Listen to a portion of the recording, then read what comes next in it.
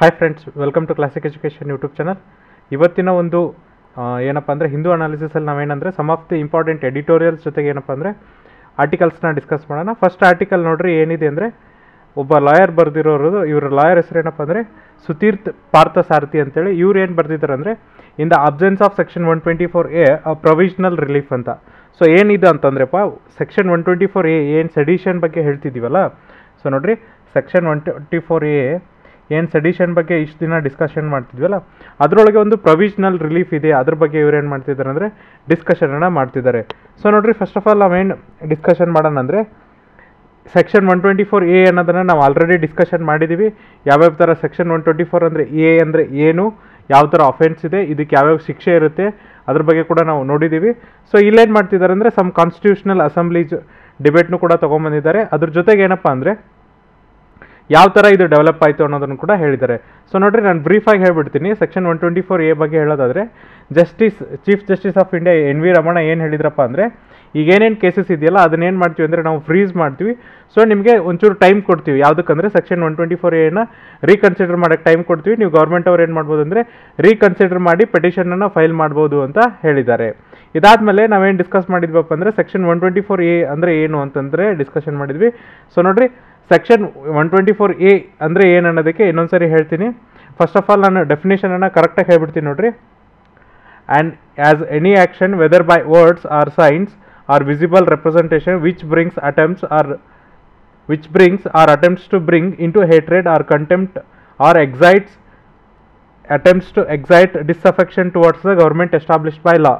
ಅಂದರೆ ಯಾವುದಾದ್ರೂ ಶಬ್ದ ಅದು ಬಾಯಿಯಿಂದ ಇರ್ಬೋದು, ವಾಯ್ಸ್ ಆದರೂ ಇರ್ಬೋದು, ರಿಟರ್ನ್ ಆದರೂ ಇರ್ಬೋದು, ಅಥವಾ ವರ್ಡ್ಸಿಂದನಾದರೂ ಇರ್ಬೋದು, ಅಥವಾ ಸೈನ್ಸಿಂದನಾದರೂ ಇರ್ಬೋದು, ವಿಸಿಬಲ್ ರೆಪ್ರೆಸೆಂಟೇಷನಿಂದನಾದರೂ ಇರ್ಬೋದು.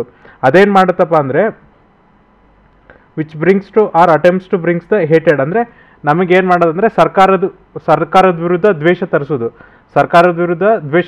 ಅಥವಾ ಅದ್ರ ಬಗ್ಗೆ ಅಟೆಂಪ್ಟ್ ಮಾಡೋದು, ದ್ವೇಷ ಬರೋಂಗೆ ಮಾಡೋದಕ್ಕೆ, ಅಥವಾ ಮತ್ತೇನು ಮಾಡೋದಪ್ಪ ಅಂದರೆ excites ಡಿಸ್ಅಫೆಕ್ಷನ್ towards a government establish by ಲಾ. ಅಥವಾ ನಾವು ಅವ್ರೇನು ಮಾಡೋದಂದರೆ ಗೌರ್ಮೆಂಟ್ ವಿರುದ್ಧ ನಮ್ಮ ಮೇಲೆ ಕೆಟ್ಟ ಮನೋಭಾವನೆಯನ್ನು ಬರೋದು ಮಾಡೋಕ್ಕೆ ನಾವೇನಂತ ಕರಿತೀವಿ ಅಂದರೆ ಸೆಡಿಷನ್ ಲಾ ಅಂತ ಕರಿತೀವಿ. ಸೊ ಇಲ್ಲಿ ನೋಡ್ರಿ, ಇಲ್ಲಿ ಡಿಸ್ಅಫೆಕ್ಷನ್ ಅನ್ನೋದನ್ನು ಏನು ಹೇಳಿದ್ದಾರೆ ಅಂದರೆ ಡಿಸ್ಲಾಯಲ್ಟಿ and all feelings of enmity. ಅಂದರೆ ಗೌರ್ಮೆಂಟ್ ಬಗ್ಗೆ ನಮಗೆ ಅಪನಂಬಿಕೆ ಇರೋದಕ್ಕೆ ನಾವೇನಂತ ಕರಿತೀವಿ ಅಂದರೆ ಡಿಸ್ಲಾಯಲ್ಟಿ ಅಂತ ಕರಿತೀವಿ. ಅದೇ ಥರನಾಗಿ ಆಲ್ ಫೀಲಿಂಗ್ಸ್ ಆಫ್ ಎನಿಮಿಟಿ ಅಂದರೆ ಎಲ್ಲ ದ್ವೇಷದ ಭಾವನೆಗಳನ್ನು ಅವ್ರ ಮುಂದೆ ತುಂಬೋದಕ್ಕೆ ಅಲ್ಲೇನಂತ ಯೂಸ್ ಮಾಡಿದ್ದಾರೆ ಅಂದರೆ ಡಿಸ್ಅಫೆಕ್ಷನ್ ಅಂತ ಯೂಸ್ ಮಾಡಿದ್ದಾರೆ. ಹಾಗಾದರೆ ಇಲ್ಲಿ ಎಡಿಟರ್ಸ್ ಅಥವಾ ಈ ಆಥರ್ ಏನು ಹೇಳ್ತಿದ್ದಾರೆ ಅಂದರೆ ಸುತೀರ್ಥ ಪಾರ್ಥಸಾರಥಿ ಅವರು. ಸೊ ನೋಡ್ರಿ, ಏನು ಹೇಳ್ತಿದ್ದಾರೆ ಅಂದರೆ, ಇದೇನು ಸೆಡಿಷನ್ ಲಾ ಇದೆಯಲ್ಲ, ಇದೇನಪ್ಪ ಅಂದರೆ ನಾನ್ ಬೇಲೇಬಲ್ ಅಫೆನ್ಸ್. ನೀವು ಒಂದ್ಸರಿ ನಿಮ್ಮನ್ನು ಸೆಡಿಷನ್ ಲಾ ಒಳಗೆ ಬುಕ್ ಮಾಡಿಬಿಟ್ರೆ ಏನಾಗುತ್ತೆ ಅಂದರೆ ನಿಮಗೆ ಯಾವುದೇ ಥರನಾದಂಥ ಬೇಲ್ಗಳು ಸಿಗಲ್ಲ. ಹಾಗಾಗಿ ಇದೇನೆಂದರೆ ನಾನ್ ಬೇಲೇಬಲ್ ಅಫೆನ್ಸ್. ಇದನ್ನು ಹೇಳಿದರೆ ನೆಕ್ಸ್ಟ್ ಇದ್ರ ಜೊತೆಗೆ ಈಗೇನು ಮಾಡ್ತಿದ್ದಾರೆ ಅಂದರೆ ಇಂಪಾರ್ಟೆಂಟ್ ಏನಪ್ಪ ಅಂದರೆ, ನಮ್ಮ ಕಾನ್ಸ್ಟಿಟ್ಯೂಷನಲ್ ಅಸೆಂಬ್ಲಿಯಲ್ಲಿ KM ಮುನ್ಷಿ ಅವರು ಯಾವ ಥರ ಡಿಬೇಟ್ ಮಾಡಿದರು ಅನ್ನೋದ್ರ ಬಗ್ಗೆ ಹೇಳ್ತಿದ್ದಾರೆ ನೋಡ್ರಿ. ಸೊ KM ಮುನ್ಷಿ ಅವರು ಏನು ಮಾಡಿದ್ರು ಅಂದರೆ ಬಾಲಗಂಗಾಧರ ತಿಲಕ್. ಸೊ ಇಲ್ಲಿದೆ ನೋಡ್ರಿ, ಬಾಲಗಂಗಾಧರ ತಿಲಕ್ ಮತ್ತು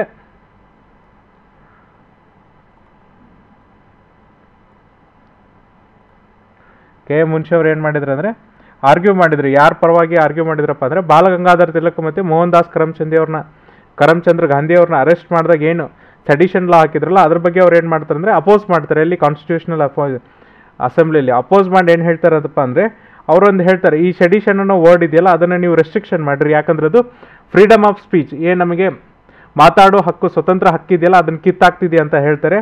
ನೋಡ್ರಿ, ಇಷ್ಟೆಲ್ಲ ಅವ್ರು ಹೇಳಿದ ಮೇಲೂ ಕೂಡ ಅದನ್ನೇನು ಮಾಡ್ತಾರೆ ಅಂದರೆ ಡ್ರಾಫ್ಟ್ ಕಾನ್ಸ್ಟಿಟ್ಯೂಷನ್ ಅವರು ಅಥವಾ ಡ್ರಾಫ್ಟ್ ಕಮಿಟಿ ಅವರು ಕನ್ಸಿಡರ್ ಮಾಡ್ತಾರೆ, ಬಟ್ ಇಲ್ಲಿ ಇಂಪ್ಲಿಮೆಂಟ್ ಮಾಡಲ್ಲ.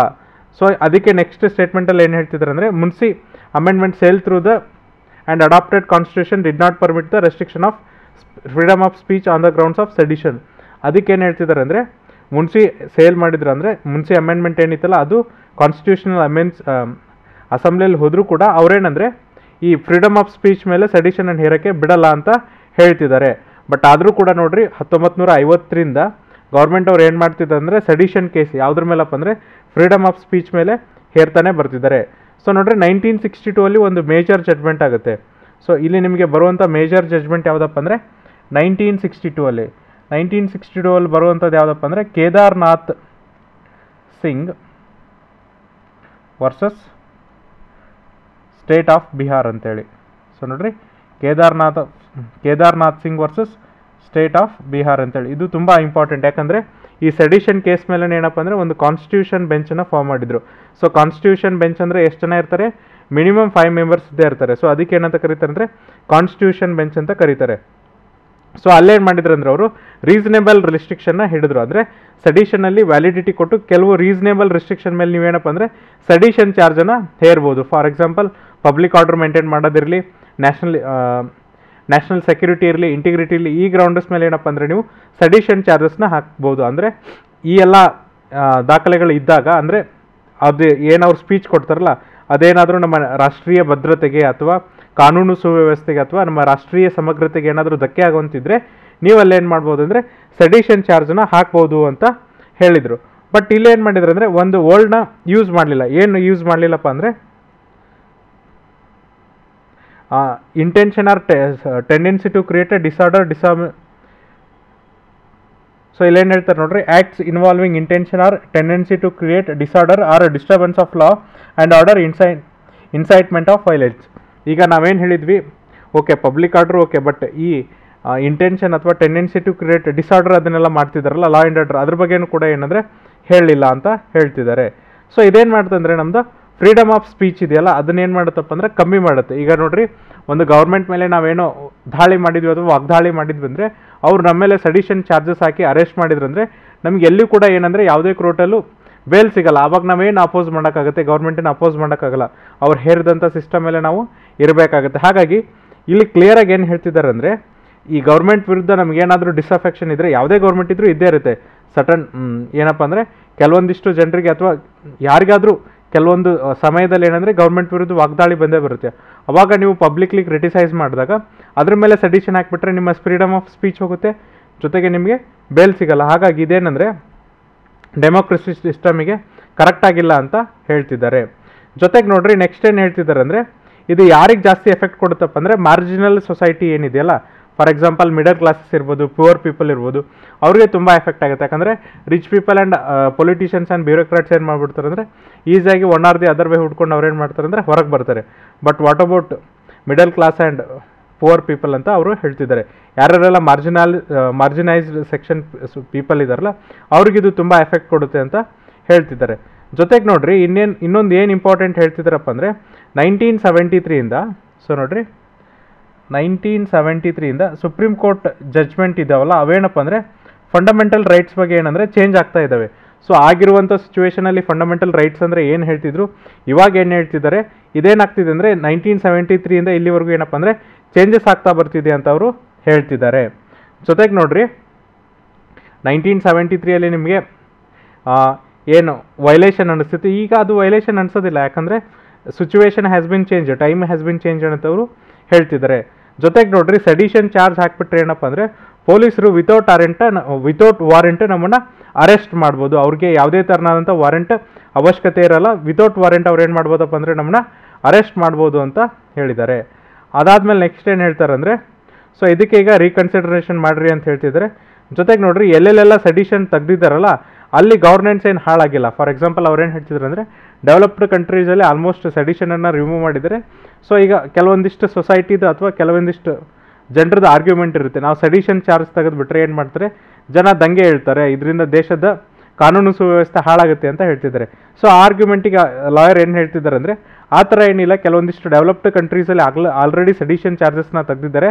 ಅಲ್ಲೇನಪ್ಪ ಅಂದರೆ ಇವಾಗ ಪಬ್ಲಿಕ್ ಆರ್ಡರ್ ಇರ್ಬೋದು, ಗೌರ್ಮೆಂಟ್ ಕೆಲಸ ಮಾಡೋದಿರ್ಬೋದು, ಈ ಏನು ಪ್ರಜಾಪ್ರಭುತ್ವ ಇದೆಯಲ್ಲ ಅದು ತುಂಬ ಚೆನ್ನಾಗಿ ನಡೀತಿದೆ ಅಂತ ಅವರು ಹೇಳ್ತಿದ್ದಾರೆ. ಸೊ ಹಾಗಾದರೆ ನೆಕ್ಸ್ಟ್ ಏನು ಮಾಡಬೇಕಪ್ಪ ಅಂದರೆ ಗೌರ್ಮೆಂಟ್ ಅವರು ಕನ್ಸಿಡರ್ ಮಾಡಬೇಕು ಸೆಡಿಷನ್ ಅಂದರೆ ರಾಜ್ಯದ್ರೋಹ ಅಥವಾ ರಾಷ್ಟ್ರದ್ರೋಹ ಇದೆಯಲ್ಲ, ಇದ್ರ ಮೇಲೆ ಏನು ಮಾಡಬೇಕಂದ್ರೆ ರಿಸ್ಟ್ರಿಕ್ಷನ್ ಹೇರಬೇಕು. ಯಾವ ಕಂಡೀಷನ್ ಹೇರಬೇಕು, ಯಾವಾಗ ಫಾರಿನ್ ಅಫೇರ್ಸ್ ಇರ್ಬೋದು, ಇಂಟರ್ನ್ಯಾಷನಲ್ ರಿಲೇಷನ್ಸ್ ಇರ್ಬೋದು, ಅಥವಾ ನ್ಯಾಷನಲ್ ಸೆಕ್ಯೂರಿಟಿ ಇರ್ಬೋದು, ಲಾ ಆ್ಯಂಡ್ ಆರ್ಡರ್ ಇರ್ಬೋದು, ಈ ಥರದ ಸಿಚುವೇಶನ್ ಬಿಟ್ಟು ಬೇರೆ ಥರನಾದಂಥ ಫ್ರೀಡಮ್ ಆಫ್ ಎಕ್ಸ್ಪ್ರೆಷನ್ಗೆ ನೀವೇನಪ್ಪ ಅಂದರೆ ರಿಸ್ಟ್ರಿಕ್ಷನ್ ಹಾಕಂಗಿಲ್ಲ ಅಂತ ಅವರು ಹೇಳ್ತಿದ್ದಾರೆ. ಸೊ ಇದೇನಪ್ಪ ಅಂದರೆ ಸೆಕ್ಷನ್ 124 ಬಗ್ಗೆ ಬರೆದಂಥ ಆರ್ಟಿಕಲ್. ಇದನ್ನು ಬಿಟ್ಟು ನಾವು ನೆಕ್ಸ್ಟ್ ಆರ್ಟಿಕಲ್ ನೋಡೋದಾದರೆ the importance of Lumbini. So ನೋಡಿರಿ, ಇದು ನಿಮ್ಮ ಎಕ್ಸಾಮಿನೇಷನ್ಗೆ ತುಂಬ ಇಂಪಾರ್ಟೆಂಟ್, ಯಾಕಂದರೆ ಇದು ನಿಮ್ಮ ಇಂಟರ್ನ್ಯಾಷನಲ್ ರಿಲೇಷನ್ ಟಾಪಿಕಲ್ಲಿ ಯೂಸ್ ಆಗುತ್ತೆ. ಸೊ ನೋಡಿರಿ, ನಿಮಗೆ ನಾಳೆ ಎಸ್ಸೆ ಕೇಳ್ಬೋದು, ಏನಪ್ಪ ಅಂದರೆ ಹೌ ನೇಪಾಳ್ ಇಂಡಿಯಾ ರಿಲೇಷನ್ಶಿಪ್ ಅಂತೇಳಿ. How Nepal India relationships can be developed. So ಅವಾಗ ನೀವೇನಂದರೆ ಇದೊಂದು ಎಕ್ಸಾಂಪಲ್ ಆಗಿ ತೊಗೋಬೋದು ಈ ಆರ್ಟಿಕಲ್ನ. ನಿಮಗೆ ಎಸ್ಸೆ ಬರ್ಬೋದು, ಕ್ವಶನ್ಸ್ ಬರ್ಬೋದು, ಆ ಟೈಮಲ್ಲಿ ಇದೇನಪ್ಪ ಅಂದರೆ ಒಂದು ಎಕ್ಸಾಂಪಲ್ ಆಗಿ ಇರ್ತದೆ. ಸೊ ನೋಡ್ರಿ ಇಲ್ಲಿ ಏನು ಹೇಳ್ತಿದ್ದಾರೆ ಅಂದರೆ ಪ್ರೈಮ್ ಮಿನಿಸ್ಟರ್ ಮೋದಿಯವರು ಇವತ್ತೇನು ಲುಂಬಿನಿಗೆ ವಿಸಿಟ್ ಮಾಡಿದ್ರಲ್ಲ ಅದರದ್ದು ಉದ್ದೇಶ ಏನು, ಯಾವ ಥರ ಇದೆ. ಸೊ ನೋಡ್ರಿ ಅವರು 2014ರಿಂದ ಏನಪ್ಪ ಅಂದರೆ ಲುಂಬಿನಿಗೆ ವಿಸಿಟ್ ಮಾಡಬೇಕಂತ ಆಸೆ ಇಟ್ಕೊಂಡಿದ್ರು. ಆದರೆ ಅವರಿಗೆ ಸಮಯದ ಅಭಾವದಿಂದ ಏನಂದರೆ 2014ರಿಂದ ಅವರಿಗೆ ಲುಂಬಿನಿನ ವಿಸಿಟ್ ಮಾಡೋಕ್ಕಾಗಿಲ್ಲ. ಆದರೆ ಇವಾಗ ಏನು ಮಾಡ್ತಿದ್ದಾರೆ ಅಂದರೆ ವಿಸಿಟ್ ಮಾಡ್ತಿದ್ದಾರೆ. ಸೊ ಈ ಆರ್ಟಿಕಲ್ ಬರ್ದಂಥವ್ರು ಯಾರಪ್ಪ ಅಂದರೆ ರಂಜಿತ್ ರಾಯ್ ಅನ್ನೋರು ಏನಪ್ಪ ಅಂದರೆ ಇವರು ಫಾರ್ಮರ್ ಅಂಬಾಸಿಡರ್ ಇದ್ರು ಎಲ್ಲಿಗೆ, ನೇಪಾಳಿಗೆ. ಅವ್ರೇನು ಹೇಳ್ತಾರೆ ಅಂದರೆ 2014ರಲ್ಲಿ ಇವ್ರ ಕಡೆ ಒಂದು ಬೋಧ್ಗಯ ಏನಿದೆಯಲ್ಲ ಅಲ್ಲಿಂದ ಒಂದು ಟ್ರೀ ಕಳಿಸಿದ್ರು, ಸಣ್ಣ ಸ್ಯಾಂಪಲ್ ಕಳಿಸಿದ್ರು. ಸ್ಯಾಂಪ್ಲಿಂಗ್ ಅಂದರೆ ಒಂದು ಸಸಿ ಇರುತ್ತಲ್ಲ ಅದನ್ನು ಕಳಿಸಿದ್ರು ಎಲ್ಲಿ, ಈ ಲುಂಬಿನಿಯಲ್ಲಿ ನೆಡಕ್ಕೆ. ಹಾಗಾಗಿ ಪ್ರೈಮ್ ಮಿನಿಸ್ಟರ್ಗೆ ಅಟೆಂಡ್ ಆಗಿಲ್ಲ ಅಂತ ಅವರು ಹೇಳ್ತಿದ್ದಾರೆ. ಹಾಗಾದರೆ ಏನಿದೆ ಇಂಪಾರ್ಟೆನ್ಸು, ಯಾಕೆ ಪ್ರೈಮ್ ಮಿನಿಸ್ಟರ್ ಅಲ್ಲಿ ವಿಸಿಟ್ ಮಾಡಿದ್ರು ಅನ್ನೋದಕ್ಕೆ ಕೆಲವೊಂದಿಷ್ಟು ಎಕ್ಸಾಂಪಲ್ ಹೇಳ್ತಾರೆ ನೋಡ್ರಿ. 2 ಇಂಪಾರ್ಟೆಂಟ್ಸ್ ಇದೆ. ಒಂದು ಇಂಪಾರ್ಟೆಂಟ್ ಏನಪ್ಪ ಅಂದರೆ ವಿಸಿಟ್ ಪೊಲಿಟಿಕಲ್ ಇಂಪಾರ್ಟೆಂಟ್, ಇನ್ನೊಂದು strategical important. First political important ಏನಂತ ಹೇಳ್ತೀನಿ ನೋಡ್ರಿ. ಇದೇನಪ್ಪ ಅಂದರೆ ಬೋಧ್ಗಯ ಅನ್ನೋದು ಏನಂದರೆ ಇಲ್ಲಿ ಬುದ್ಧ ಜನಿಸಿದಂಥ ಸ್ಥಳ ಆಗಿರೋದ್ರಿಂದ ಇದು ಪೊಲಿಟಿಕಲಿ ತುಂಬ ಇಂಪಾರ್ಟೆಂಟ್ ಆಗುತ್ತೆ. ಯಾಕಂದರೆ ಬುದ್ಧ ಜನಿಸಿದ ಸ್ಥಳ ಏನಂದರೆ ಲುಂಬಿನಿಲಿ ಇದ್ದರೆ ಬುದ್ಧನ ಕೆಲವೊಂದಿಷ್ಟು ಏನಪ್ಪ ಅಂದರೆ ಫಸ್ಟ್ ಮಂತ್ರ ಹೇಳಿದ್ದಿರ್ಬೋದು, ಅವ್ರಿಗೆ ಎನ್ಲೈಟ್ಮೆಂಟ್ ಅಂದರೆ ಅವ್ರಿಗೆ ಜ್ಞಾನೋದಯ ಆಗಿದ್ದಿರ್ಬೋದು ಅಥವಾ ಮಹಾಪರಿನಿರ್ವಾಣ ಆಗಿದ್ದಿರ್ಬೋದು. ಈ ಥರದ್ದೆಲ್ಲ ಪ್ರದೇಶಗಳು ಏನಪ್ಪ ಅಂದರೆ ನಮ್ಮ ಭಾರತ ದೇಶದಲ್ಲಿದ್ದರೆ ಅವರು ಹುಟ್ಟಿದಂಥ ಸ್ಥಳ ಯಾವುದಪ್ಪ ಅಂದರೆ ಬೋಧ್ಗಯ ಅಂದರೆ ನೇಪಾಳದಲ್ಲಿದೆ. ಹಾಗಾಗಿ ಇದು ಪೊಲಿಟಿಕಲಿ ಇಂಪಾರ್ಟೆಂಟ್. ಯಾಕಂದರೆ ಈ ಪೊಲಿಟಿಕ್ಸಿಂದ ಅಥವಾ ಈ ಎರಡೂ ದೇಶಗಳ ರಾಜಕೀಯ ವ್ಯವಸ್ಥೆ ಇದೆ ಅಥವಾ ಅವ್ರ ಸಂಬಂಧಗಳಿದಾವಲ್ಲ ಎರಡನ್ನೂ ಸುಧಾರಣೆ ಮಾಡೋಕ್ಕೆ ಏನಂದರೆ ಈ ಬುದ್ಧ ಅಥವಾ ಬುದ್ಧಿಸಮ್ ಒಂದು ಸೇತುವೆ ಆಗುತ್ತೆ ಅಂತ ಅವರು ಹೇಳ್ತಿದ್ದಾರೆ. ಆಮೇಲೆ ಏನಾದರೂ ಈ ಲುಂಬಿನಿ ಬಗ್ಗೆ ನಾವು ಅಲ್ಲ ಅಂತ ಹೇಳಿಬಿಟ್ರೆ ಏನಾಗುತ್ತಂದರೆ ಅಲ್ಲಿರುವಂಥ ಜನರಿಗೆ, ಅಂದರೆ ಲುಂಬಿನಿ ಬುದ್ಧ ಹುಟ್ಟಿದ ಸ್ಥಳ ಅಂತ ಅಲ್ಲ ಅಂತ ಹೇಳಿಬಿಟ್ರೆ ಅಲ್ಲಿರುವಂಥ ಜನರಿಗೆ ಏನಾಗುತ್ತೆ ಅಂದರೆ ಆ್ಯಂಟಿ ಇಂಡಿಯಾ ಸ್ಟೇಟ್ಮೆಂಟ್ ಬೀಳುತ್ತೆ. ಅಂದರೆ ಭಾರತದ ವಿರುದ್ಧ ಅವರು ಘೋಷಣೆಯನ್ನು ಕೂಗ್ತಾರೆ ಅಂತ ಹೇಳ್ತಿದ್ದಾರೆ. ಸೆಕೆಂಡ್ ನೋಡ್ರಿ, ಇವ್ರೇನು ಹೇಳ್ತಿದ್ದಾರೆ ಅಂದರೆ ಸ್ಟ್ರಾಟಜಿಕ್ ಅಂತ ಹೇಳ್ತಿದ್ದಾರೆ. ಯಾಕೆ ಸ್ಟ್ರಾಟಜಿಕ್ ಅಂದರೆ ಈ ಲುಂಬಿನಿ ಇದೆಯಲ್ಲ ಇದೇನಪ್ಪ ಅಂದರೆ ಭಾರತದ ಬಾರ್ಡ್ರಿಗೆ ತುಂಬ ಹತ್ತಿರವಾಗಿದೆ. ಇಲ್ಲಿ ಇನ್ನೊಂದು ಏನು ಡೆವಲಪ್ಮೆಂಟ್ ಆಗಿದೆ ನೋಡ್ರಿ ಲುಂಬಿನಿಯಲ್ಲಿ ಅಂದರೆ ಈ ಚೈನಾದವ್ರು ಇದ್ದಾರಲ್ಲ ಅವ್ರೇನು ಮಾಡ್ತಿದ್ದಾರೆ ಅಂದರೆ ಮಾನ್ಸ್ಟರಿ ಡೆವಲಪ್ ಮಾಡ್ತಿದ್ದಾರೆ. ಈ ಮಾನ್ಸ್ಟರೀಸ್ ಅಂದರೆ ನಿಮಗೆ ಬೌದ್ಧ ವಿಹಾರಗಳು ಅಂತ ಕರಿತೀವಿ. ಫಾರ್ ಎಕ್ಸಾಂಪಲ್ ನೋಡ್ರಿ, ನಮ್ಮ ಇಲ್ಲಿ ಎಲ್ಲಪ್ಪ ಅಂದರೆ ಧಾರವಾಡದ ಹತ್ರ ಒಂದು ಬುದ್ಧ ವಿಹಾರ ಇದೆಯಲ್ಲ ಆ ಥರದ ವಿಹಾರಗಳನ್ನು ಏನು ಮಾಡ್ತಿದ್ದಾರೆ ಅಂದರೆ ಇಲ್ಲಿ ಡೆವಲಪ್ ಮಾಡ್ತಿದ್ದಾರೆ. ಯಾರು? ಚೈನಾದವರು. ಜೊತೆಗೆ ಏನಂದರೆ ಚೈನಾದವ್ರು ಏನು ಮಾಡ್ತಿದ್ದಾರೆ ಅಂದರೆ ಸಾಫ್ಟ್ ಪವರ್ನ ಯೂಸ್ ಮಾಡ್ತಿದ್ದಾರೆ. ಅಲ್ಲಿ ಬುದ್ಧಿಸಮ್ ರಿಲಿಜನ್ ಇದೆ ಅಂದರೆ ಅಲ್ಲಿ ಬುದ್ಧಿಸಮ್ ಧರ್ಮ ಇದೆ ಅಂದರೆ ಅಲ್ಲಿ ಏನು ಮಾಡೋದಪ್ಪ ಅಂದರೆ ಬುದ್ಧ ವಿಹಾರಗಳನ್ನು ಡೆವಲಪ್ ಮಾಡೋದು, ಅಲ್ಲಿರುವಂಥ ಹಬ್ಬಗಳನ್ನು ಸೆಲೆಬ್ರೇಟ್ ಮಾಡೋದು. ಯಾವ ಹಬ್ಬನ ಅವರು ಜಾಸ್ತಿ ಸೆಲೆಬ್ರೇಟ್ ಮಾಡ್ತಾರೆ ಅಂದರೆ ವೈಶಾಖ ಅನ್ನೋ ಹಬ್ಬನ ಸೆಲೆಬ್ರೇಟ್ ಮಾಡ್ತಾರೆ. ವೇಶಾಖ ಅಂದರೆ ಏನಪ್ಪ ಅಂದರೆ ನಾವೇನು ಇದು ಅಂತ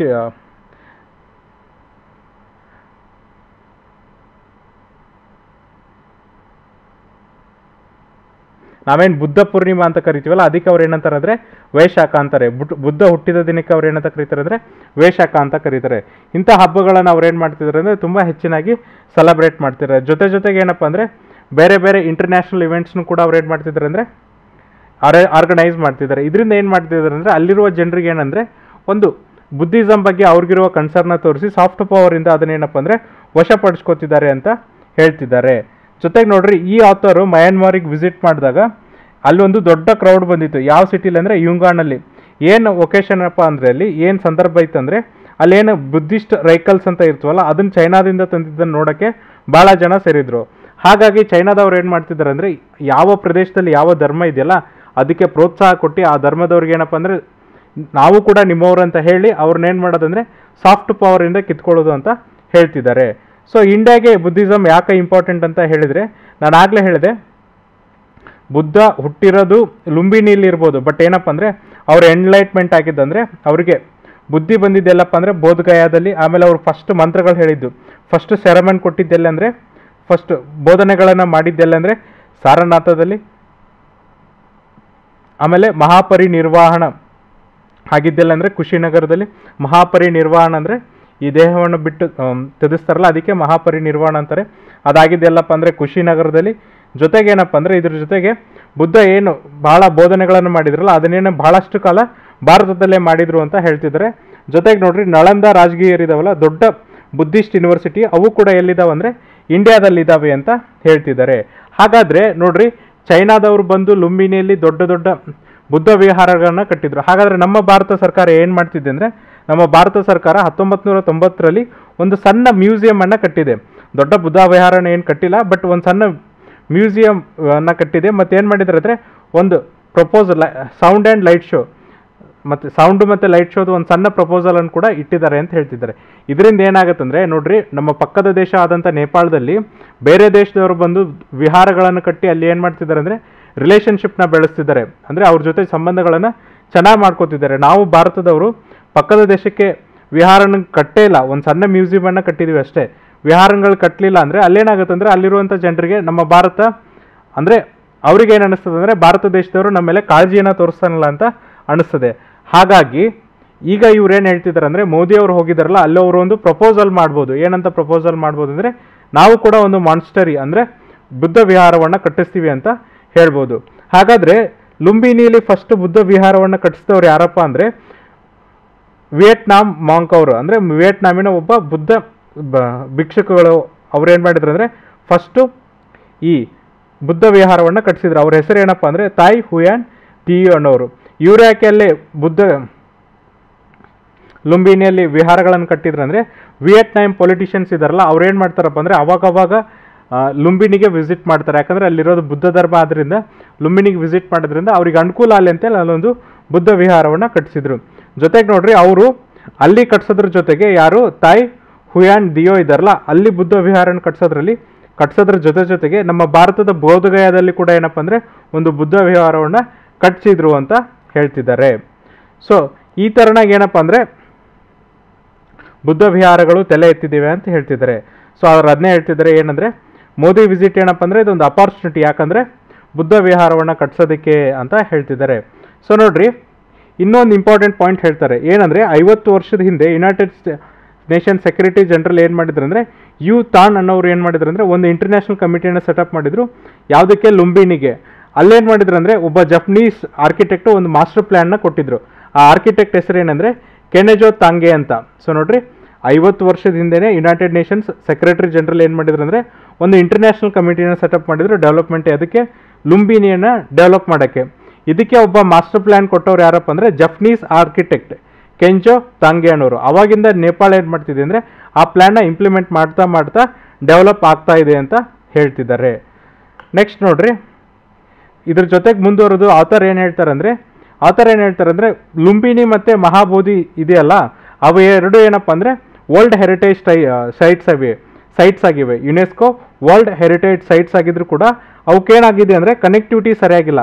ಈಗ ನೋಡ್ರಿ ಮುಸ್ಲಿಮ್ಸ್ಗೆ ಹೆಂಗೆ ಮೆಕ್ಕಾ ಇಂಪಾರ್ಟೆಂಟು, ಹಿಂದೂಗಳಿಗೆ ಕಾಶಿ ಹೆಂಗೆ ಇಂಪಾರ್ಟೆಂಟು, ಹಾಗೆ ಬುದ್ಧಿಸ್ಟರಿಗೆ ಏನಪ್ಪ ಅಂದರೆ ಲುಂಬಿನಿ ಮತ್ತು ಮಹಾಬೋಧಿ ಟೆಂಪಲ್ ಇದೆಯಲ್ಲ ಅದು ತುಂಬ ಇಂಪಾರ್ಟೆಂಟು. ಅವ್ರ ಜೀವನದಲ್ಲಿ ಒಂದ್ಸರಿ ಅದನ್ನೇನೆಂದರೆ ವಿಸಿಟ್ ಮಾಡಲೇಬೇಕು ಅಂತ ಹೇಳ್ತಿದ್ದಾರೆ.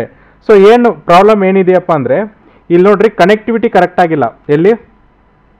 ಲುಂಬಿನಿ ಮತ್ತು ಮಹಾಬೋಧಿ ಟೆಂಪಲ್ ಇದೆಯಲ್ಲ ಬೋಧಗಯಾದಲ್ಲಿ, ಎರಡಕ್ಕೂ ಕನೆಕ್ಟಿವಿಟಿ ಕರೆಕ್ಟ್ ಆಗಿಲ್ಲ, ರೋಡು ಸರಿಯಾಗಿಲ್ಲ. ಭಾರತದ ಕಡೆ ಏನಪ್ಪ ಅಂದರೆ ರೋಡ್ಗಳು ಚೆನ್ನಾಗಿದ್ದರೆ ನೇಪಾಳದ ಸೈಡ್ ರೋಡ್ ಚೆನ್ನಾಗಿಲ್ಲ ಅಂತ ಹೇಳ್ತಿದ್ದಾರೆ.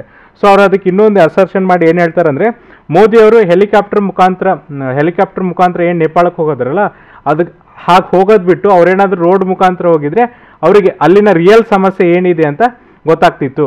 ಯಾಕಂದರೆ ಸೊ ನೋಡ್ರಿ ರೋಡು ಅಷ್ಟು ಕೆಟ್ಟದಾಗಿದೆ ಅಂತ ಅವರು ಹೇಳ್ತಿದ್ದಾರೆ. ಈಗ ನಾವೇನಾದರೂ ಬೋಧಗಯಾ ಮತ್ತು ಇದು ಯಾವುದಪ್ಪ ಲುಂಬಿನಿಗೆ ಒಂದು ಒಳ್ಳೆ ಕನೆಕ್ಟಿವಿಟಿನ ಕೊಡಿಸ್ಬಿಟ್ರೆ ಏನಾಗುತ್ತಂದರೆ ಈ ಪಿಲಿಗ್ರಿಮ್ಸ್ ಇರ್ತಾರಲ್ಲ ಅಂದರೆ ಯಾತ್ರಿಕರು ಅವ್ರೇನು ಮಾಡ್ತಾರೆ ಅಂದರೆ ಒಂದ್ಸರಿ ಲುಂಬಿನಿ ನೋಡ್ಕೊಂಡ್ಮೇಲೆ ನೆಕ್ಸ್ಟ್ ಬೋಧಗಯಾಕ್ಕೆ ಬರ್ತಾರೆ. ಇದರಿಂದ ಏನಾಗುತ್ತೆ ಅಂದರೆ ಎಂಪ್ಲಾಯ್ಮೆಂಟ್ ಜನ್ರೇಷನ್ ಆಗುತ್ತೆ. ಬಟ್ ಇವಾಗ ಏನಾಗ್ತಿದೆ ಅಂದರೆ ಅದು ಆಗ್ತಾ ಇಲ್ಲ, ಆ ಕನೆಕ್ಷನ್ ಇಲ್ಲ ಅಂತ ಅವರು ಹೇಳ್ತಿದ್ದಾರೆ. ಸೊ ಅವ್ರು ಇನ್ನೂ ಒಂದು ಏನು ಹೇಳಿದ್ದಾರೆ ಅಂದರೆ ಇದು ಒಂದು ಕನಸು ಏನಪ್ಪ ಅಂದರೆ UP ಬಾರ್ಡರ್ನಲ್ಲಿರುವಂಥ ಸುನಾಲಿ ಬಹೇರ್ ವಾಲಾ ಮೂಲಕ ನೀವೇನು ಚೆಕ್ ಪೋಸ್ಟ್ ಮೂಲಕ ನೀವೇನಾದರೂ ಬಾರ್ಡರ್ ಕ್ರಾಸ್ ಮಾಡ್ತೀನಿ ಅಂದರೆ ಅದು ನಿಮಗೆ ದೊಡ್ಡ ಕನಸು ಅಂತ ಅವರು ಹೇಳ್ತಿದ್ದಾರೆ. ಇದಾದಮೇಲೆ ನೆಕ್ಸ್ಟ್ ಇನ್ನೂ ಒಂದು ಲೆವೆಲಿಗೆ ಹೋಗಿ ಏನು ಹೇಳ್ತಿದ್ದಾರೆ ಅಂದರೆ ನೆಕ್ಸ್ಟ್ ಏನು ಹೇಳ್ತಾರಪ್ಪ ಅಂದರೆ ಈ ಡೆವಲಪ್ಮೆಂಟ್ ಯಾವ ಥರ ಮಾಡಬೇಕಂದ್ರೆ ಅವ್ರು ನೋಡ್ರಿ ಒಂದು 4 ಎಕ್ಸಾಂಪಲ್ ಕೊಡ್ತಿದ್ದಾರೆ. ಯಾವ್ಯಾವುದನ್ನು ನಾವು ಯುನೆಸ್ಕೋ ವರ್ಲ್ಡ್ ಹೆರಿಟೇಜ್ ಸೈಟ್ ಅಂತ ಘೋಷಿಸ್ಬೇಕಂದ್ರೆ ಒಂದು ಬುದ್ಧಿಸ್ಟ್ ಸರ್ಕಿಟ್ ಮಾಡಬೇಕು. ಅದರೊಳಗೆ ಏನಪ್ಪ ಅಂದರೆ ಲುಂಬಿನಿ, ಬೋಧಗಯಾ, ಸಾರನಾಥ್, ಕುಶಿನಗರ್ ಇದೆಯಲ್ಲ ಇವನ್ನೆಲ್ಲ ಏನಂದರೆ ಯುನೆಸ್ಕೋ ವರ್ಲ್ಡ್ ಹೆರಿಟೇಜ್ ಸೈಟ್ ಅಂತೇಳಿ ಘೋಷಣೆ ಮಾಡಬೇಕು. ಇದ್ರೊಳಗೆ ನೋಡ್ರಿ ಈಗ ಆಲ್ರೆಡಿ ಏನಂದರೆ ಈ ಲುಂಬಿನಿ ಮತ್ತು ಬೋಧ್ಗಯನ ಯುನೆಸ್ಕೋ ವರ್ಲ್ಡ್ ಹೆರಿಟೇಜ್ ಸೈಟ್ಸ್ ಅಂತ ಘೋಷಣೆ ಮಾಡಿದ್ದಾರೆ. ಸಾರನಾಥ್ ಮತ್ತು ಕುಶಿನಗರ್ನ ಏನು ಮಾಡಬೇಕಪ್ಪ ಅಂದರೆ ಯುನೆಸ್ಕೋ ವರ್ಲ್ಡ್ ಹೆರಿಟೇಜ್ ಸೈಟ್ಸ್ ಅಂತ ನಾವು ಗುರುತಿಸ್ಬೇಕಾಗತ್ತೆ. ಇದರಿಂದ ಏನಾಗುತ್ತಂದರೆ ಸೊ ನೋಡ್ರಿ ಯಾತ್ರಿಕರಿಗೆ ಏನಾಗುತ್ತಂದರೆ ಒಂದು ಸರಿ ಅವರು ಲುಂಬಿನಿಗೆ ಬಂದಮೇಲೆ ಈ ಬುದ್ಧಿಸ್ಟ್ ಸರ್ಕ್ಯೂಟ್ ಇದೆಯಲ್ಲ ಅದ್ರ ಮೂಲಕ ಏನಪ್ಪ ಅಂದರೆ ಆ 3 ಸ್ಥಳಗಳನ್ನು ವಿಸಿಟ್ ಮಾಡೋದ್ರಿಂದ ಹೆಚ್ಚು ಹೆಚ್ಚು ಯಾತ್ರಿಕರು ಏನು ಮಾಡ್ತಾರೆ ಅಂದರೆ ಭಾರತಕ್ಕೆ ಬರ್ತಾರೆ. ಅದರಿಂದ ನಮಗೇನಾಗುತ್ತೆ ಅಂದರೆ ಫಾರಿನ್ಸ್ ಕರೆನ್ಸಿ ಬರುತ್ತೆ, ನಮ್ಮಲ್ಲಿರುವಂಥ ಜನರಿಗೆ ಏನಪ್ಪ ಅಂದರೆ ಎಂಪ್ಲಾಯ್ಮೆಂಟ್ ದೊರೆಯುತ್ತೆ. ಇದರಿಂದ ಏನಾಗುತ್ತೆ ಅಂದರೆ ಎಕನಾಮಿ ಗ್ರೋ ಆಗುತ್ತೆ. ಜೊತೆಗೆ ಇನ್ನೊಂದು ಇಂಪಾರ್ಟೆಂಟ್ ಏನಂದರೆ ನಮ್ಮ ದೇಶದ ರಿಲೇಷನ್ಶಿಪ್ಪು ನೇಪಾಳ ಜೊತೆ ಇದೆಯಲ್ಲ ಅದು ಇನ್ನೂ ಉತ್ತಮ ಆಗುತ್ತೆ. ಯಾಕಂದರೆ ನಾವೇನು ಮಾಡ್ತಿದ್ವಿ ಅಂದರೆ ಲುಂಬಿನಿನೂ ಕೂಡ ಇಟ್ಕೊಳ್ಳೋದ್ರಿಂದ ಫಸ್ಟ್ ಯಾತ್ರಿಕರಿಗೆ ಎಲ್ಲಿ ಬರ್ತಾರಪ್ಪ ಅಂದರೆ ಈ ಲುಂಬಿನಿಗೆ ಬಂದು ಅಲ್ಲಿಂದ ಏನು ಮಾಡ್ತಾರೆ ಅಂದರೆ ಬೋಧ್ಗಯ, ಸಾರನಾಥ್, ಕುಶಿನಗರ್ ಈ ಕಡೆ ಎಲ್ಲ ಹೋಗ್ತಾರೆ. ಹಾಗಾಗಿ ಇದು ತುಂಬ ಇಂಪಾರ್ಟೆಂಟು. ಇದನ್ನು ನೀವೇನು ಮಾಡಿರಿ ಅಂದರೆ ಪುಷ್ ಮಾಡಿ ನೀವೇನಂದರೆ ಒಂದು ಬುದ್ಧಿಸ್ಟ್ ಸರ್ಕ್ಯೂಟ್ನ ಡೆವಲಪ್ ಮಾಡಿರಿ ಅಂತ ಹೇಳ್ತಿದ್ದಾರೆ. ಜೊತೆಗೆ ನೋಡ್ರಿ ನೆಕ್ಸ್ಟ್ ಇನ್ನೊಂದು ಹೇಳಿದ್ನಲ್ಲ ಆಗಲೇ ಬುದ್ಧ ವಿಹಾರಗಳನ್ನು ಕೂಡ ನೀವೇನಂದರೆ ಡೆವಲಪ್ ಮಾಡಬೇಕು ಅಂತ ಹೇಳ್ತಿದ್ದಾರೆ. ಇದ್ರ ಜೊತೆಗೆ ಏನಪ್ಪ ಅಂದರೆ ಇಂಟರ್ನ್ಯಾಷನಲ್ ಕಾನ್ಫರೆನ್ಸ್ನ ಮಾಡಬೇಕು. ಯಾವುದ್ರ ಮೇಲೆ ಅಂದರೆ ಬುದ್ಧಿಸ್ಟ್ ಸರ್ಕ್ಯೂಟ್ ಮೇಲೆ ಭಾರತದವ್ರು ಏನು ಮಾಡಬೇಕಂದ್ರೆ ಇಂಟರ್ನ್ಯಾಷನಲ್ ಇವೆಂಟ್ಸ್ ಅಥವಾ ಕಾನ್ಫರೆನ್ಸ್ ಅಂದರೆ ಮಾಡಬೇಕಾಗುತ್ತೆ. ಕಾನ್ಫರೆನ್ಸ್ ಅಂದರೆ ಸಮ್ಮೇಳನ, ವಿಶ್ವದಾದ್ಯಂತ ಅಥವಾ ಅಂತಾರಾಷ್ಟ್ರೀಯ ಸಮ್ಮೇಳನಗಳನ್ನು ಮಾಡಬೇಕಾಗತ್ತೆ ಅಂತ ಅವರು ಹೇಳ್ತಿದ್ದಾರೆ. ಸೊ ಇದಿಷ್ಟೇನಪ್ಪ ಅಂದರೆ ಈ ನಮ್ಮ ಇವರಿದ್ದಾರಲ್ಲ ಯಾರಂದರೆ ಈ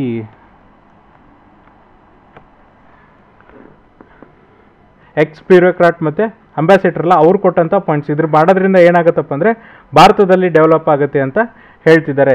ಸೊ ನೋಡ್ರಿ ನಾಳೆ ನಿಮಗೆ ಎಕ್ಸಾಮಿನೇಷನಲ್ಲಿ ಕೇಳ್ಬೋದು how India and Nepal relations could be developed ಅಂತ ಹೇಳಿದಾಗ ನೀವು ಲುಂಬಿನಿ ಒಂದು ಎಕ್ಸಾಂಪಲ್ ತೊಗೊಂಡು ಬರಿಬೋದು. ಯಾಕಂದರೆ ಲುಂಬಿನಿನ ನೀವು ಎಕ್ಸಾಂಪಲ್ ತೊಗೊಳೋದ್ರಿಂದ ನಿಮಗೆ ಏನಾಗುತ್ತಂದರೆ ಈ ಎಲ್ಲ ಏನು ಆನ್ಸರ್ಸ್ಗಳಿವೆಲ್ಲ ಅಂದರೆ ಈ ಎಲ್ಲ ಪಾಯಿಂಟ್ಸ್ಗಳೇನಿವೆಲ್ಲ ಇವನ್ನ ಕೊಡೋದ್ರ ಜೊತೆಗೆ ಏನು ಮಾಡ್ಬೋದು ಮುಂದೆ ವೇ ಫಾರ್ವರ್ಡ್ ಏನು ಮಾಡ್ಬೋದು ಅನ್ನೋಕ್ಕೆ ನಾನು ಆಗಲೇ ಹೇಳ್ದಂಗೆ ಲುಂಬಿನಿ, ಬೋಧ್ಗಯ, ಕುಶಿ ಮತ್ತು ಸಾರನಾಥನ ಯುನೆಸ್ಕೋ ವರ್ಲ್ಡ್ ಹೆರಿಟೇಜ್ ಸೈಟ್ ಅಂತ ಘೋಷಣೆ ಮಾಡ್ಬೋದು ಅಂತ ಕೂಡ ನೀವು ಹೇಳ್ಬೋದಾಗಿದೆ.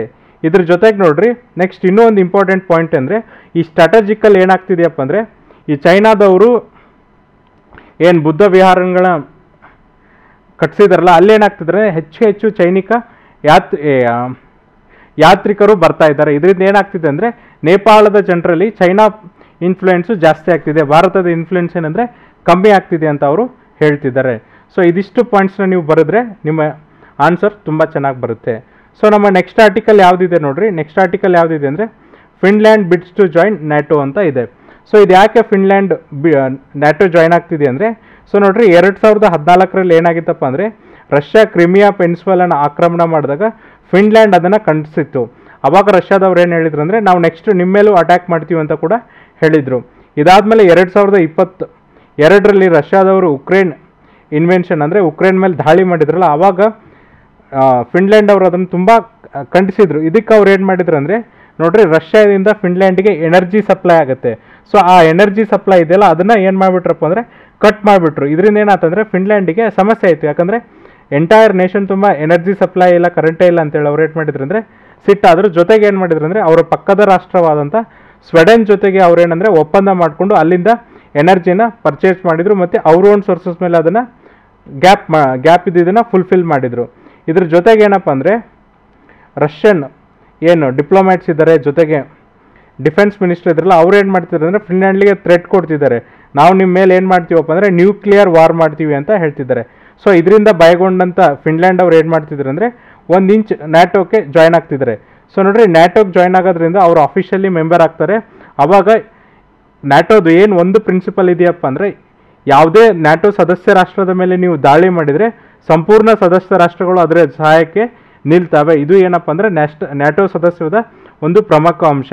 ಹಾಗಾಗಿ ರಷ್ಯಾ ಏನಾದರೂ ನೋಡ್ರಿ ಫಿನ್ಲ್ಯಾಂಡ್ ಮೇಲೆ ದಾಳಿ ಮಾಡಿದರೆ ಎಷ್ಟು ನ್ಯಾಟೋ ಸದಸ್ಯ ರಾಷ್ಟ್ರಗಳಿದಾವಲ್ಲ ಅವು ಪೂರ್ತಿ ಏನು ಮಾಡ್ತಾವಪ್ಪ ಅಂದರೆ ರಷ್ಯಾ ಮೇಲೆ ದಾಳಿ ಮಾಡ್ತವೆ. ಈಗ ಆಲ್ರೆಡಿ ನಿಮಗೆ ಗೊತ್ತಿದೆ ರಷ್ಯಾ ಯಾರ ಮೇಲೆ ದಾಳಿ ಮಾಡಿದೆ ಅಂದರೆ ಯುಕ್ರೇನ್ ಮೇಲೆ ದಾಳಿ ಮಾಡಿದೆ.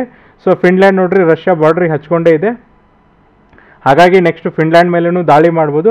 ಹಾಗಾಗಿ ಅವ್ರು ಏನು ಮಾಡ್ತಿದ್ದಾರೆ ಅಂದರೆ ಸೆಕ್ಯೂರಿಟಿ ಥ್ರೆಟ್ಸ್ನ ಕನ್ಸಿಡರ್ ಮಾಡಿ ನಾವು ಏನು ಮಾಡ್ತಿದ್ದೀವಪ್ಪ ಅಂದರೆ ನ್ಯಾಟೋನ ಜಾಯ್ನ್ ಆಗ್ತಿದ್ದೀವಿ ಅಂತ ಹೇಳ್ತಿದ್ದಾರೆ. ಇದಾದಮೇಲೆ ಬ್ಯಾಲಿಟಿಕ್ ನೇಷನ್ಸ್ ಆದಂಥ ಲಿಥುವೇನಿಯಾ, ಲ್ಯಾಟಿವಾ, ಇಸ್ಟೋನಿಯಾ, ಇವು ಕೂಡ ಏನಪ್ಪ ಅಂದರೆ ನ್ಯಾಟೋ ಜಾಯ್ನ್ ಆಗೋ ಚಾನ್ಸಸ್ಸು ಜಾಸ್ತಿ ಇರುತ್ತೆ ಅಂತ ಹೇಳ್ತಿದ್ದಾರೆ. ಸೊ ಇದು ಏನಪ್ಪ ಅಂದರೆ ಇವತ್ತಿನ ಹಿಂದೂ ಅನಾಲಿಸಿಸ್. ನಾಳೆ ಏನು ಮಾಡೋಣ ಅಂದರೆ ಮತ್ತೊಂದಿಷ್ಟು ಆರ್ಟಿಕಲ್ಸ್ನ ಡಿಸ್ಕಸ್ ಮಾಡೋಣ. ಅಲ್ಲಿವರೆಗೂ ನೋಡ್ತಾ ಇರಿ classic education YouTube channel. Thank you.